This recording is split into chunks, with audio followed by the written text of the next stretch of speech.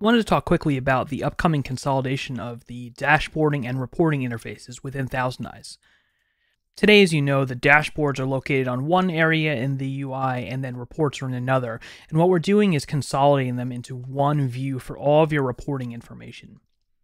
The dashboards area is where you'll come for all that information, and you'll notice that reports on the left here will eventually be phased out once those are migrated over automatically, and then you'll be able to just come into dashboards to grab all the information that you need.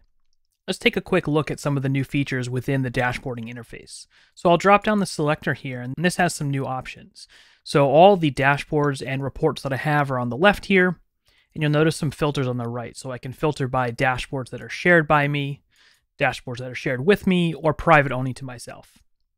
We also have groups for the built-in ones, so I can click on built-in dashboards and see all the built-in dashboards, as well as the migrated reports. So this is all of your data that's been transferred over from the reports you've created today. You can also search for a dashboard. If I want to pull up a specific one, it will then search through the list of all the dashboards and reports that I have. Moving over to the right, we have a little circle icon up here, and this is the auto refresh interval. So dashboards are set to refresh every 2 minutes, and this circle gives you a countdown. You can actually see the blue bar filling in here. So it lets you know when the next refresh is going to occur. This is nice to be able to see when that data is going to get pulled again, and you'll have a visual indicator of when that's coming. To the right of that, we have the time field. This is going to set what time period we're looking at. We have both relative, so you can select the last hour, 2 hours, or 6 hours, and all the different options here, as well as a fixed time interval. So if you want to pull back data from a specific day or time, you have that ability as well. To the right of that, we have an override button. So if you want to look at this dashboard and you say, all right, I want to see everything for the last 6 hours, and I want all my widgets to focus in on that.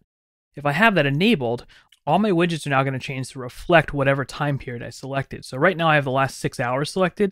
If I scroll down to a widget that supports that time change, for instance, this number on the HTTP test, you can now see I'm looking at the last 6 hours, right? And that's my data point. If I scroll back up and I turn that off, the dashboard refreshes, and we're now allowing the widgets themselves to define what time period they look at. So if I scroll back down to that same widget, you'll now notice it's set back to 2 days.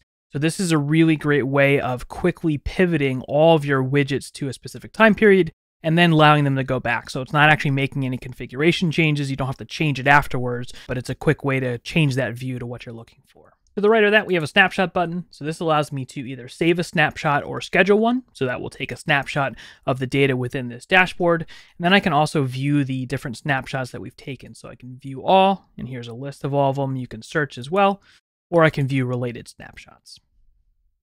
Next to that, we have the download button. So this allows you to download the current dashboard either as a PDF or a CSV to pull back that data if you want to save it for later. The add a widget button is the same as you're used to, so this will allow you to add a widget to the current dashboard. And lastly, if I go into edit dashboard, we have a few new options here as well. So first is a description. I know many have been asking for this, so this is the ability to write a quick description about the dashboard, help you remember what you created it for, or if you're sharing it with somebody else, you can give a quick description so they understand what kind of view you were looking at or maybe how you set up those widgets. You can also set the default time range. So this will, if you want to view everything in the dashboard for the last 6 hours, you can set that.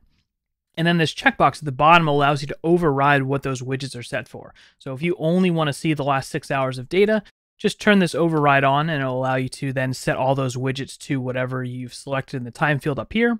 Or if you turn it off, each individual widget then can obviously control its own time period and what that setting is.